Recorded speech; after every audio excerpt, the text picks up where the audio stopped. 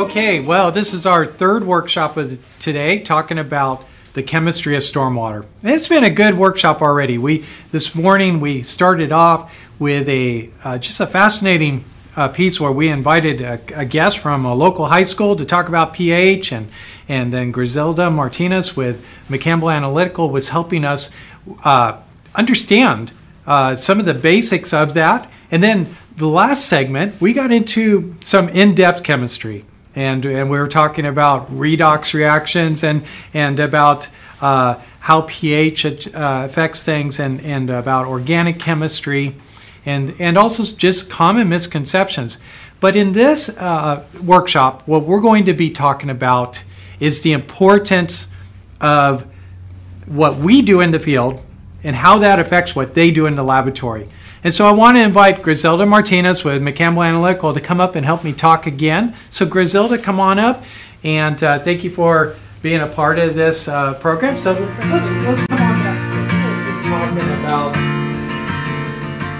We're going to be talking about some interaction, how we interact with the field, what we do in the field with industrial stormwater, to what you do and how you make sense out of the mess we give you, right? So oftentimes that's the case, right? It can be, yeah. And speaking of messes, what's in your opinion, from your perspective, being a laboratory technician, what's the number one mistake that us field people do in giving you a sample? There's a couple of notable mistakes that I can think of, but of course collecting in improper sample containers. We might have a sample that'll come in like a makeshift container, like out of a Gatorade bottle or something. Yeah, so, they get done drinking their Gatorade and take their sample. Or rinse out the Gatorade bottle and then take their sample. So collecting an appropriate sample container. I didn't have a VOA, so I needed to grab my big gulp container. That's right. And the thing that you have to think about is the sample containers. Not collecting in the right sample container is it's something that can disqualify your results. Yeah, we were talking last hour that there are procedures, protocols, and pretty strict protocols you have to follow. So you as a laboratory might not have a choice. You might just have to say, no, this is invalidated. For compliance purposes, it's not going to fly. Yeah. So, yeah. And what other types of mistakes do you see? As far as receiving samples, we do get some samples sometimes that are outside of the temperature specifications, so not keeping them cool, or they don't put enough ice in the container, so we'll get samples that come in at elevated temperatures than what's required. Another thing that we see often too is if a client can't sample enough, obtain enough sample to perform all the analyses that they need, then they'll want to like split samples, which... Well, I found myself in that situation. Sometimes when you're in the field, you can only get what you can get. And there are certain tests that might be compatible with each other, like some probe tests if you're testing something that's coming off of an unpreserved container like pH and specific conductivity or things like that. So there are some that you can share samples with, but of course you want to have the appropriate container for each test. Now I know, speaking of those containers, I know McCampbell and other laboratories like you do your very best to make sure we do our best. That's right. And you give us a kit. In fact, I got one right here. Hold on. Sure. Okay. Right here we have our sample kit. And this is something that your laboratory and other laboratories provide free of charge. Yep. And let's open it up because there's a bunch of stuff in here that you give us. Now, here in a little bit, we're going to talk about this. What is this? Sure. This is this form called the chain of custody. Chain of custody. Yeah, this is a legal document actually that monitors or records the sample. From when it's collected to when it's transported to when it's received in the laboratory. So this document here is super important for the samplers to fill out. Right. And you know what? I should mention to our class and to those who are watching online that we have provided for you on the Stormwater Awareness Week workshops the page, so at stormwaterawareness.org, you'll see a handout for this workshop, and in it is a laboratory report and a chain of custody document that we're going to talk about more at the last third of today's workshop. But what I wanted to focus on with you, Griselda, is I don't usually get the opportunity to have a chemist with me when I'm out collecting a sample. I open this up and go, okay, what is this? I'd like you to help walk the stormwater professional through just the do's and don'ts of this kit. And let's talk about, while we're back here, everything we do from the moment we open our kit to collecting the samples to the time it gets to the courier. So what we have in here is 2 sets. So 2 sets. So presumably we're collecting what? 2 samples. 2 samples. Mm-hmm. Now that's real obvious for you, and I've been doing this for a while. But a common misconception we see a lot of people making is, what is a sample? In fact, that's really relevant when they're filling out this COC, because they got these lines they got to write down a sample on. What is a sample? Can you just break it down to basic terms? What is a sample? So a sample is going to be, specific matrix that you're going to be testing for potentially a number of constituents. Okay. So each one of these bottles. So it's a place and a time. It's a place and a time. Yeah, it's a place and a time, exactly. So it's a specific collection, of course, of an individual piece of. Right. And when you talk about matrix, there's all sorts of matrices that we might sample. There's air, and there's solids. Soil. But being that we're at Stormwater Awareness Week, we're going to talk about water. Sure. So we're going to talk about water. And I got 2 bags, so presumably that's 2 samples. But a big mistake I see a lot of people making, I remember thinking this when I was new in the field too, is wow, look at all these containers I got. I got 1, 2, 3, 4, 5, and 6. 6 containers. A lot of people I've seen call this 6 samples. That's not correct, right? No, this is the number of containers associated with a sample.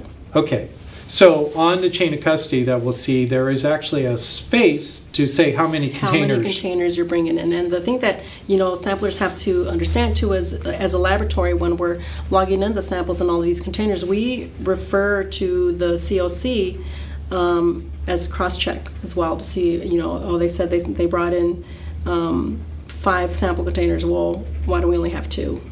So the sample. Yeah, we got a problem. That's right. The physical number of samples is important to indicate. Okay. Now, so we're going to call this a sample name.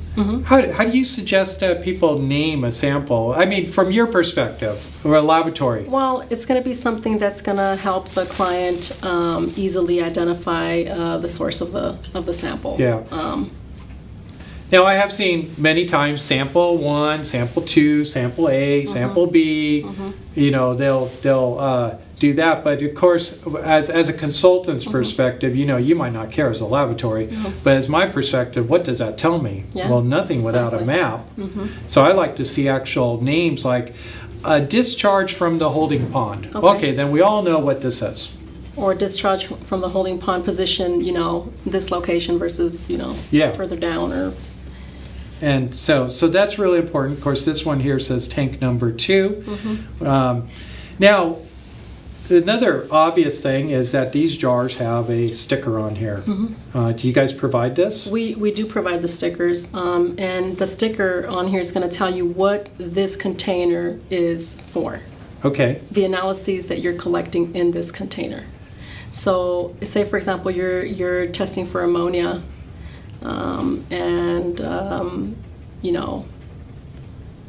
So oil and grease or something, then you want to pick, when you're sampling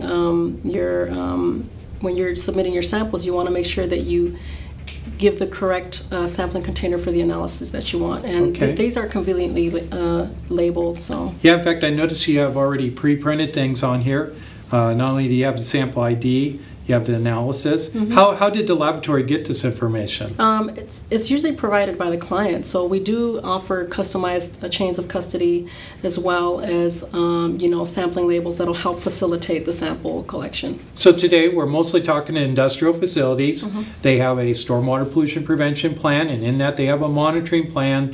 They're going to know what they're testing for. They're going to know where they're testing for it. So all of this could be communicated to the laboratory. Yes. And that really makes it easier than trying to fill this stuff out in the field. So basically all that's left is the date, the time, the location, and who sampled it. Okay. And is it important to put that on there? Absolutely. Hold times, of course, are a legal imperative. So you want to make sure that we have the correct collection date and time to determine whether the results are valid. All right. Well, the next obvious thing, looking at this array of containers here, is I got different types of containers. I mean, I got glass, amber. I got, we talked about these earlier, the VOA vials. I almost broke that one. We have something that looks like a pretty scary green cloud in it. Yeah, they're good. So can you talk to why the different types of containers? Sure. And there's liquids in some of these. What's that about? So basically, the appropriateness of the container for the specific analysis that's going to be sampled is really important to keep in mind. Usually the liquids that are found in the containers, it's either going to be an acid preservative, base preservative, some dechlorinating agents if you see, fine salt particles in there. And the one thing to understand is the EPA methods have specific sampling container requirements because those containers are going to preserve the sample without interfering with the analysis. Okay, so it's going to stabilize? It's going to stabilize it, or it's going to help solubilize, material that needs. For example, the metals containers. Yeah. Those have nitric acid in them. Why? Because it's going to allow the metals to stay in solution so that they can be analyzed. So. Yeah, we were talking earlier that when we scoop up a sample, sometimes we'll even see the pH dropping. There's actually chemical reactions happening in these bottles, and so you add the preservative to kind of lock things down to the condition it was when we grabbed it. That's right, and it's going to be in order to avoid loss of analytes, basically. Okay. Acids are used commonly because they retard biological degradation of organic compounds. So you'll see that your oil and grease is going to have a hydrochloric acid preservative in it. Which I believe this is, this says 1664A. What kind of analysis is that? I believe that's a dioxin analysis. No, is it oil and grease? Oh. Oil and grease. The dioxin is also a 1613, yeah. So that's oil and grease. And I myself, I can't keep numbers straight. I can't keep project numbers straight. There's too many out there. But this is an oil and grease, and we have therefore an acid here. It does say hydrochloric acid on there, and that's something that someone who's new to this, they need to be aware. That's potent acid, isn't it? It is potent, yes. So you could, if you're not careful, You'll burn yourself, so you should have some gloves on. You'll burn yourself, or not just that, but be aware too, when you're sampling, if you notice that there's like some type of violent chemical reaction taking place, you want to just be careful. Generally what I've noticed is you get any amount of water in here, it dilutes it pretty quickly. It's pretty safe at that point. Now, there's been times I have been collecting a oil and grease sample, especially an oil and grease sample. And there's a couple things I want to say about this, but I unscrew the top and I take it to, let's say, a pipe, filling it up, and invariably, ploop, in drops a leaf. It's like, oh, doggone it. Now what? And so what I do is I dump it out, right? No, you're hesitating. You're hesitating. Yeah, what do I need to do? You should preferably try to pick it out with something. You don't want to dump out the or leave it there. Acid. Or you could leave it there. I mean. Unless it's eucalyptus. Yeah, exactly. You're going to have a extract. So I want to fish it out carefully, but I don't want to dump it out. No. Now I go, well, how will Griselda know if I dumped it out and I just fill it up? How will you know? Well, we do the pH strip on these when we receive them in the lab. So if they're not at the appropriate pH, of course, that's another disqualification. If it's not at a pH of 2, then you know John just cheated the Exactly. system. And you also want to be very careful when you're rinsing out containers for oil and grease, because you'll concentrate the amount of oil and grease. Say that first set, that first sample aliquot that you sampled, and there had an oily sheen on it. Oh. Well, if you dump out your container, your oily sheen is going to want to stick to the walls. There? Exactly. It's going to want to stick to the walls of the container. So what happens when you collect the next sample is you're actually concentrating. You may be concentrating the amount of oil and grease. Very good. In fact, you bring up a good point, because that's probably why the Water Board makes a big deal about how you collect oil and grease samples. First off, they want it to go straight into the bottle that you provide.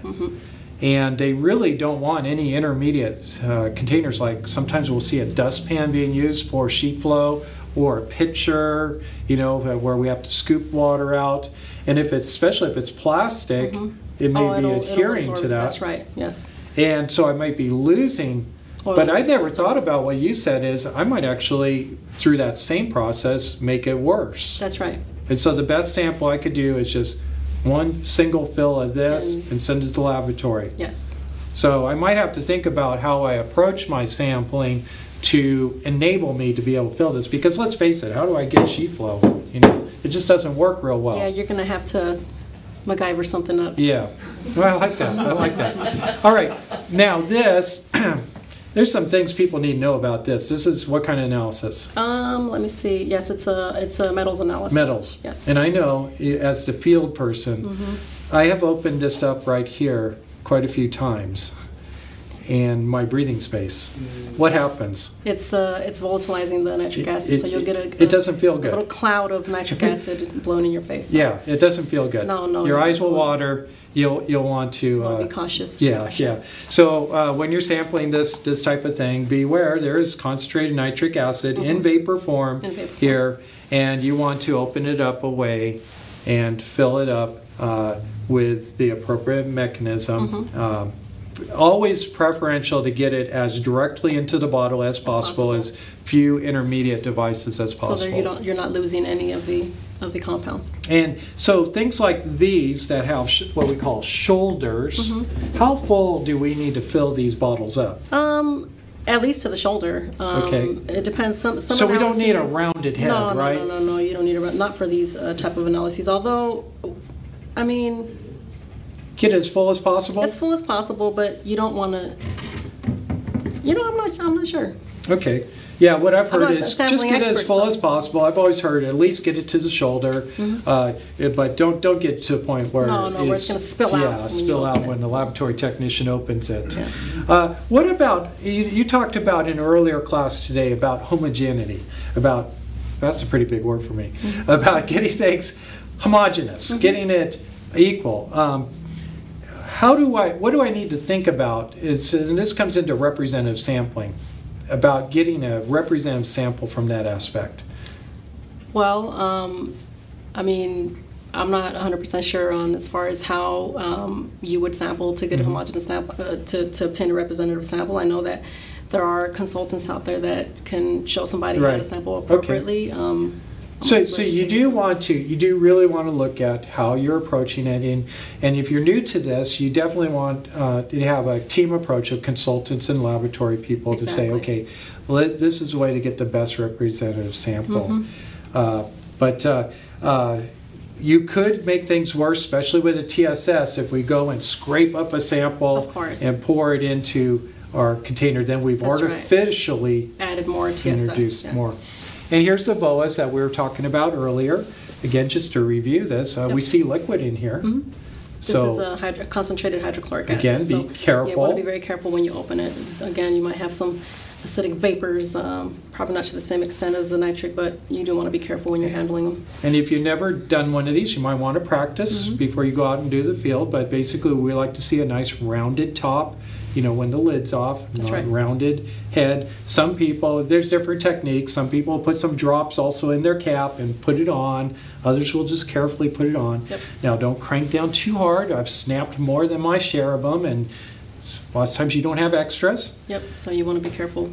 And then flip it over, give it a flick. If you got an air bubble, you got to do it again. But don't dump it out. No, just take your lid off and get a nice rounded head. That's right. So, these are, how we approach this is really, really important. How we fill them, how we document them, that we label them here correctly. That's right.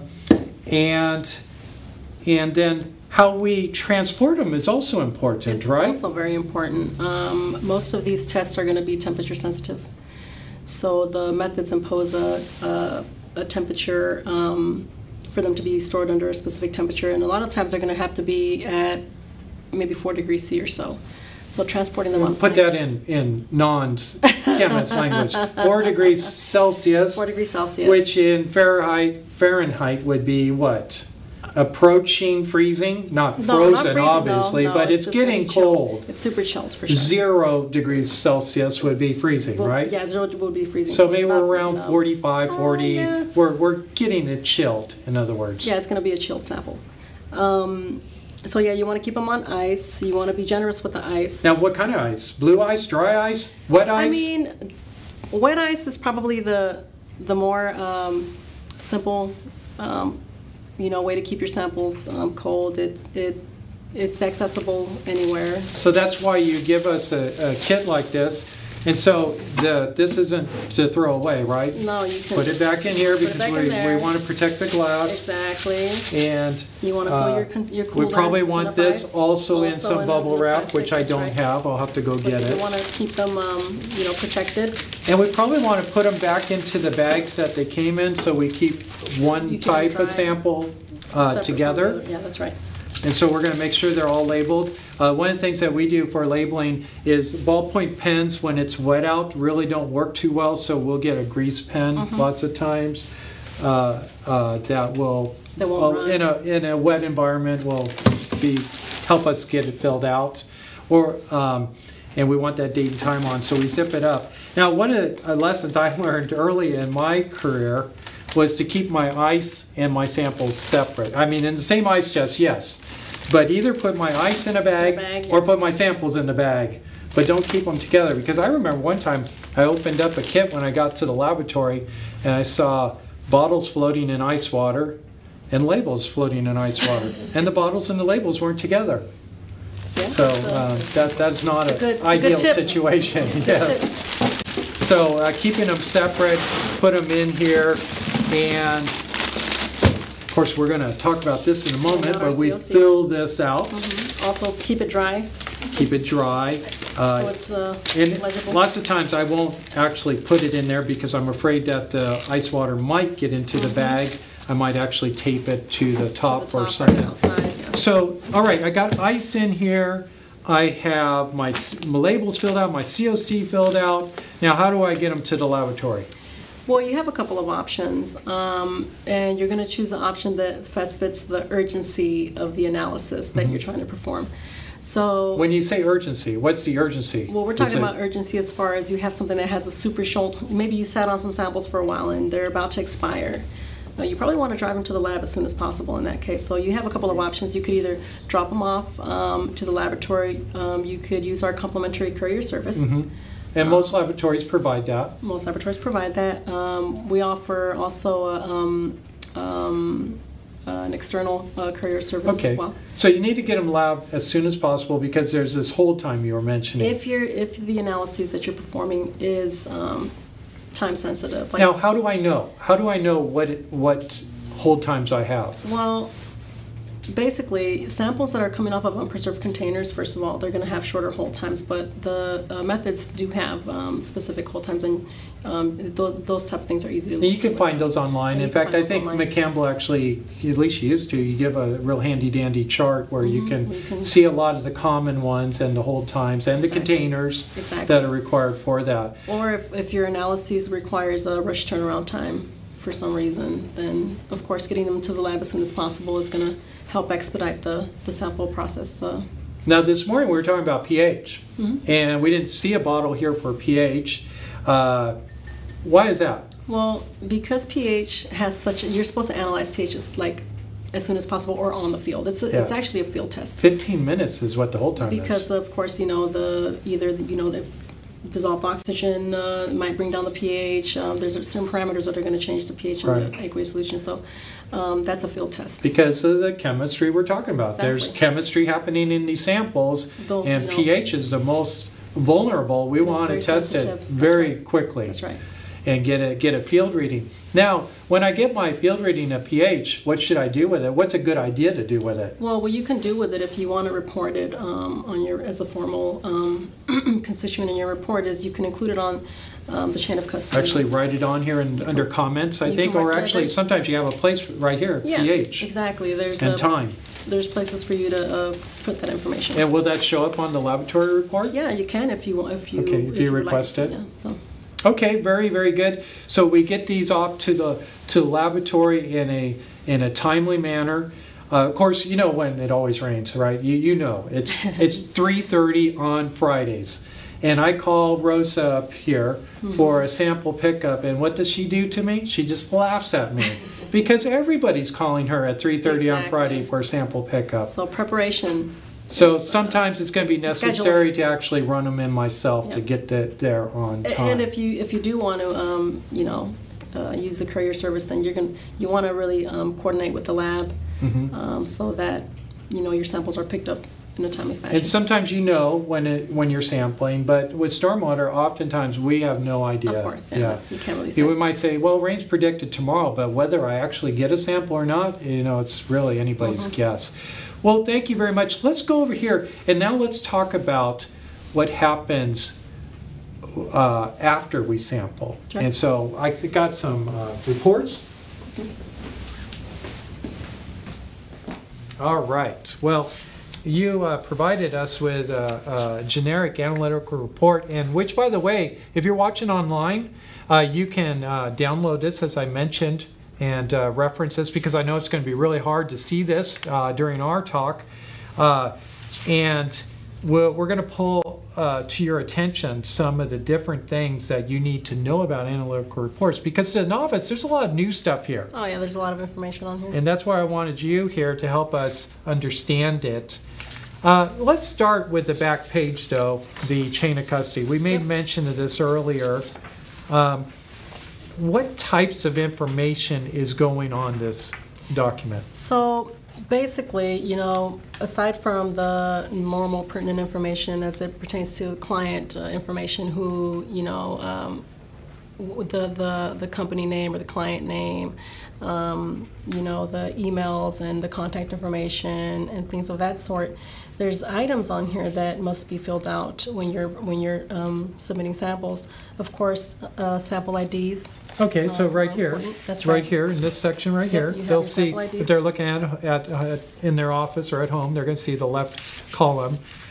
And we talked about, get creative in naming so you Exactly. understand what it is. Yep, you have a date and a time and a number of containers. Okay. And the matrix that you want to have it analyzed as. And we talked about that in the last class. We did, yeah. That will help you as the chemist know. Know how to process these samples. Now for stormwater, what are they going to say? Water.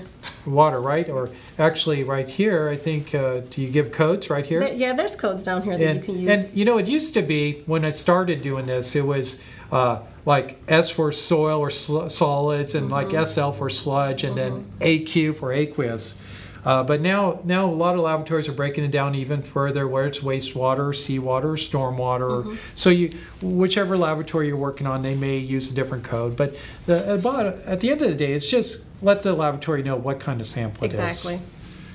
And then whether there's preservative or not. That's right. And there's also codes down here that have the different preservatives that you might have. Sure. So you want to use one of those numerical. And then we have the analysis requested section. That's right. The analysis, of course, is you're going to know, and I think you mentioned this in an earlier segment, that your MPDS permits are going to have the reference methods that you're supposed to analyze, your samples under. So that's really important when you're filling out your chain of custody, is to have that reference number indicated on the chain of custody. Because as we mentioned, there's different tests for volatile organics. Exactly. And for solids and nitrates and nitrites. There's different things that are required. So the reference method is important here. And then I kind of skipped over it, but there's various lines under sample ID. We want to identify our different samples that we're doing. Exactly. And some of the samples might not require all the same tests. And of course, that's going to be dependent on each facility and the SWIP writer and what they're testing for. Okay, at the top, there's some information that kind of seems just general, but it's pretty doggone important, isn't it? It is important, of course. Who do you want the report to be emailed to is on there, of course. Who's going to pay for this? Who's going to pay for it? Yes. Yeah, the project location, sampler signature, all pertinent information. Because sometimes I've noticed that you'll have a question, and you need to get that question answered very quickly, very timely. And if you don't, it might mean our sample gets invalidated. Exactly, because the whole time might expire or something, or it's prepped wrong. Yeah, so you want to get a hold of us, and so having a cell number there, so like I said, when do we collect samples? Friday at 3:30. At the 11th hour. So we need a number that maybe Saturday morning we can get a phone call. Exactly. Okay, and then down at the bottom, you had mentioned this is a legal document. How's that play out on the bottom here? Well, you have this relinquished by, this bottom portion here is indicating whose hands this sample's actually, all of the hands that have been handling the sample. So it makes it the legal document. So it starts with me that got it in the field, and if I give it to Joe, the security guard, he's going to accept it. Exactly. And if Joe gave it to Courier, the Courier's going to accept it. And accept it. The last one should be the laboratory. The laboratory accepts it. Yeah. So. Now, stormwater sampling isn't as exciting as maybe criminal science, or drug samples, right?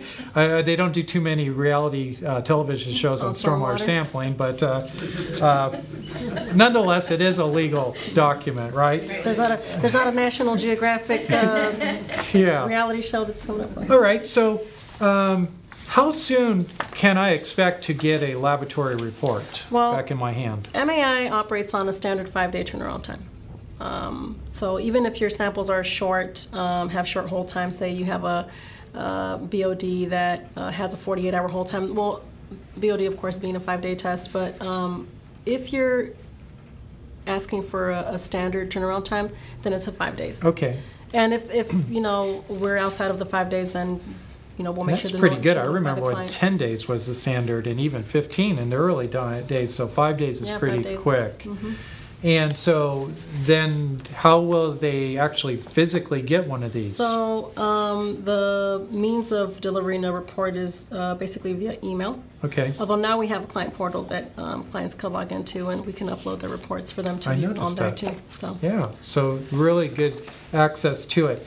Now, I want to spend a few minutes on how to understand what's being presented here, because there's a lot of information. And that's what freaks a lot of people out, because they're expecting, we did 6 bottles, 6 numbers times 2 samples, 12 numbers is what I'm expecting. That's all I want. But then I see 12 pages full of numbers, and that's kind of freaking me out. So can you walk us through at least a physical layout of this and why some of this is here? Okay. Now, the first thing you're going to notice is your cover page. Here it's going to tell you who, of course, it gives you the information as far as, the project ID and if you have a PO number associated with it. And it's also going to inform you who the project manager who was in charge of reviewing and finalizing your report was. So if you have questions regarding your tests, then and you need a point of contact, then you're going to look for whoever finalized it. In fact, that work order number I think is pretty important too, right? Absolutely. So you're going to, with knowing the name here and knowing that work order number, so the work order ID, that's all you need to do when you call in. Exactly. The work order ID is a number that is assigned to, it's an identification number assigned to your sample by the laboratory. So you might call it, agricultural runoff, something, something, something. Well, to us, while that's important to know, in order for us to keep our books in your computer systems, we need to assign the samples work order identification numbers, which is what. And every sample has its own. Every single sample has its own work order ID. You might have different fracts of the same work order ID. Like, I have sample, and we went back to talking about, I have 6 bottles. Are all these 6 bottles different samples? No. Well, it's a sample. So say you have sample -001.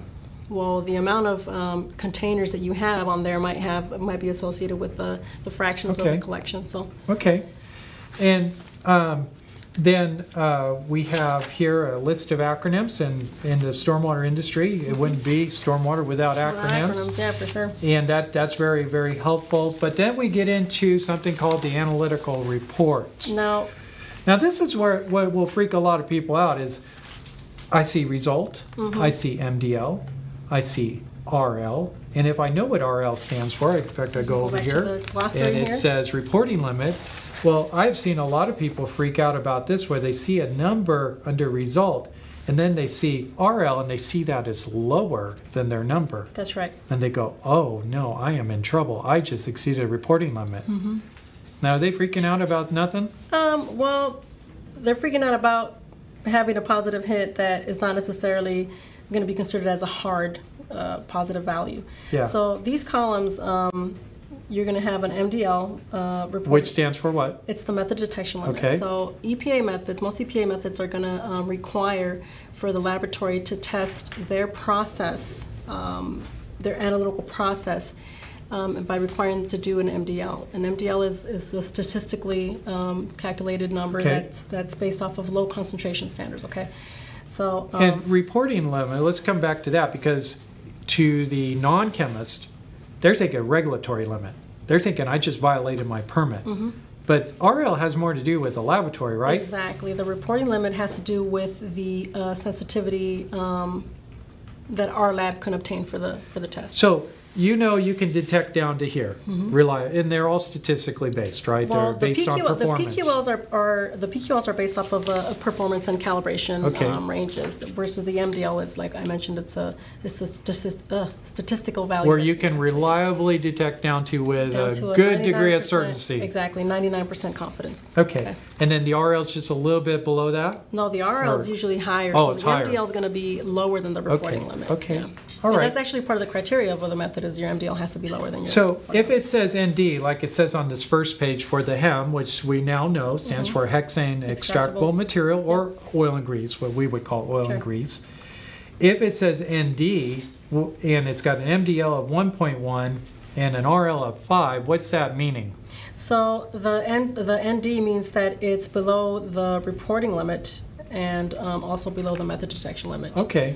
Now, sometimes, speaking about this, we'll see what's called flags. In other words, we'll see ND and we might see a little J. Or a positive hit with a J on it. Yeah. So if you have a hit. Or I'm sorry, you wouldn't see an ND, but you see a positive hit with a J. So that little J, it's called a J flag, is basically going to appear when you have a positive hit that's detectable above the method detection limit, but below the hard reporting limit, which is a PQL. Okay. So it has a J flag on it because it's an estimated value. They're like, okay, we saw it, we saw something, we believe it's there, but because it's below our reporting limit of what we can say absolutely, then we got to flag and say, we think it's there, we think it's this, but it's between these two numbers. Exactly. And sometimes, they might be required a J flag if they're asked to look for as low as possible. Yeah, and there are some permits that require that. Very good. And so we'll have different pages here for different analyses. Here on the next page we see metals, and of course here we only see two of them. Why is that? Well, it looks like it could have been that these are the two compounds that were requested by the client. Maybe they're interested in only monitoring those two. So we see aluminum and zinc. So for that permit or that SWIP, that's all that they were needing to see. These are going to be based off of the client the requirements of their testing. Well, here we see another on the third page, iron. Why is iron on a different page than aluminum and zinc? Because it's done by a different analytical method. Different test. That's right. Very good. Okay. And actually, between these two tests, they actually use a different instrumentation. So. Okay. And then we see nitrate and nitrite as N, and we talked about that in the first part of our program, and actually the second class. So if you didn't see that yet, you might go back and watch that. We talked about why it's reported as N.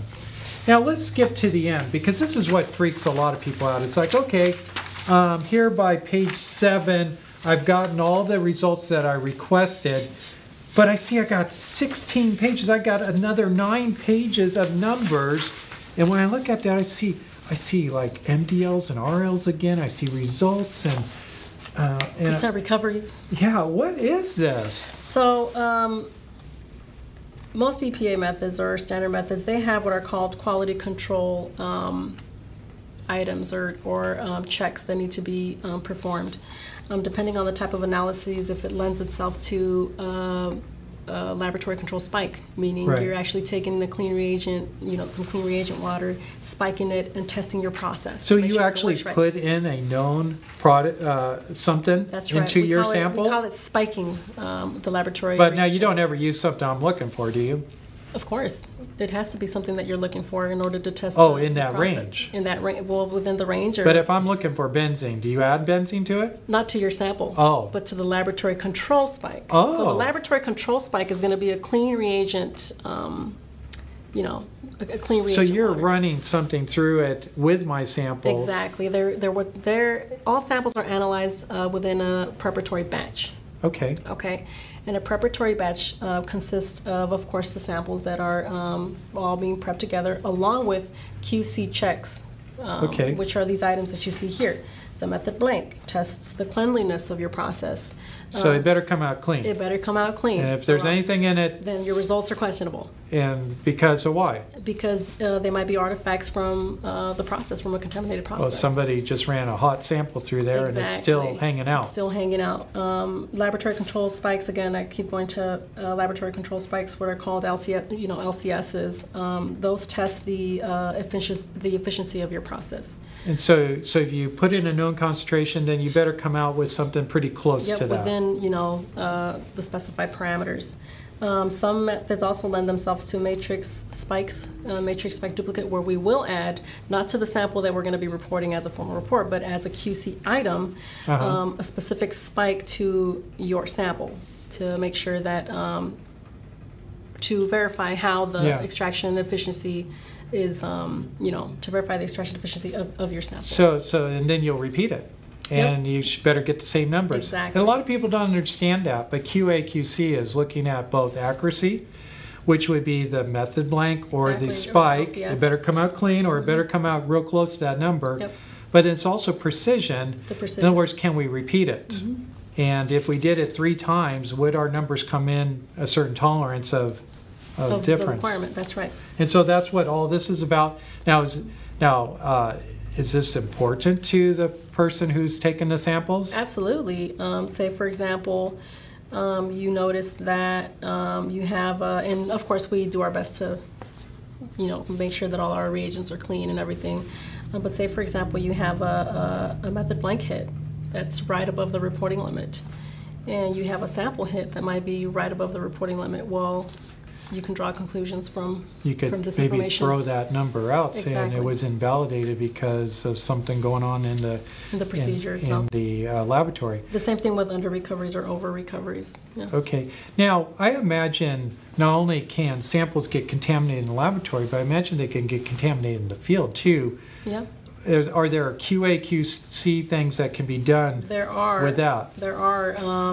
We also provide containers, or when they're requested, for field blanks. And So- what's a field blank? So the field blank is basically going to be reagent water or water sampled from the laboratory that's been determined that it's clean, and we'll fill up a sample container with it, and it gets transported with the. So we don't have to do anything with it other than request it, and it stays in the kit, and it goes wherever the kit goes. And then when it comes back to the laboratory, It gets analyzed. you test it, and it better be clean. It better be clean. Otherwise, if it's not, it's telling us something happened en The route. process that may have contaminated the samples. Okay. Yeah. Now, there's also something called a travel blank. How is a field blank different from a travel blank? I'm not sure, to tell you the truth. Okay, well, I deal with those because I'm a consultant. And, Okay, so what is the it's kind of the same idea. A lot of times you'll give us the laboratory reagent grade water, so we know it's clean.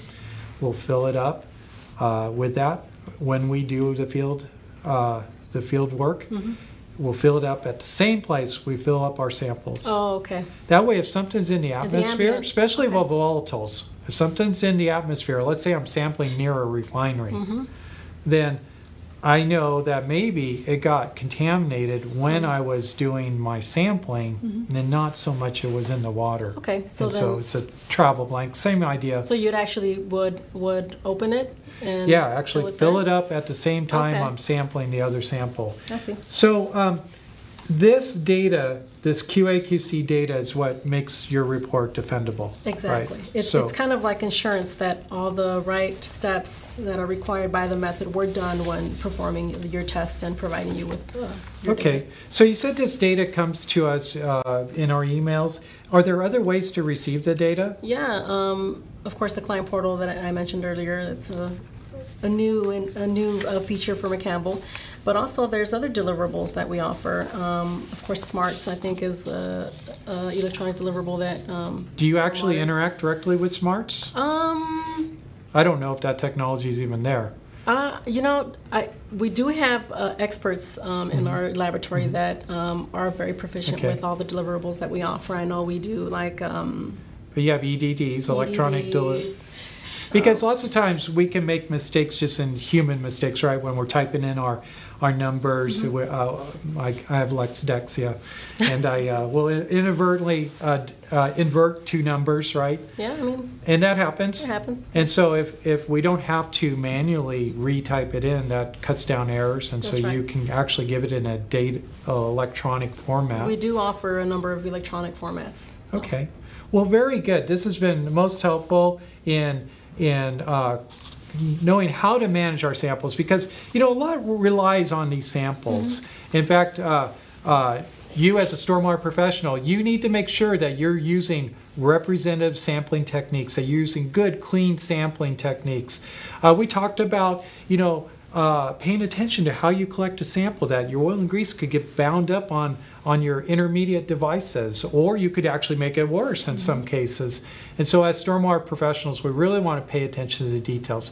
So thank you for being a part of today's workshop, this third workshop on laboratory basics. And be sure to check in on some of the other Stormwater Awareness Week workshops being offered this week. We'll be back on Wednesday with our second keynote session of the week called The Chemistry of Stormwater for Municipalities. We'll see you then.